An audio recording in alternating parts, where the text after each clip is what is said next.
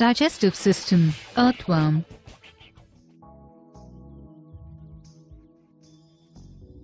If we look inside an earthworm, we see that the alimentary canal is a straight cylindrical tube running along the length of its body.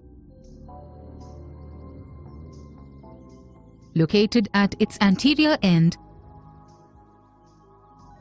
is the mouth, which opens into the buccal cavity.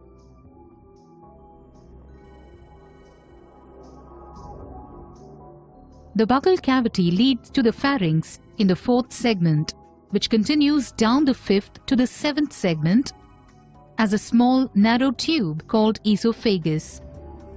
Lying below the esophagus in the eighth and ninth segments is a muscular gizzard, which leads to the stomach lying in segments 9 to 14. The intestine starts from the 15th segment as a wide straight tube and continues downward.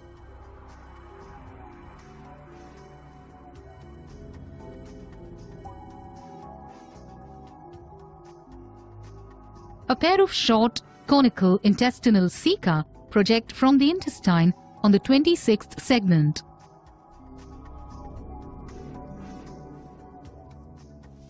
Internal median folds called typhlosole present on the dorsal wall of the intestine between the 26th and 35th segments.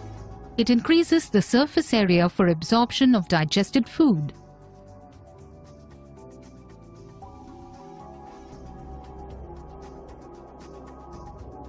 The alimentary canal runs through the length of the body.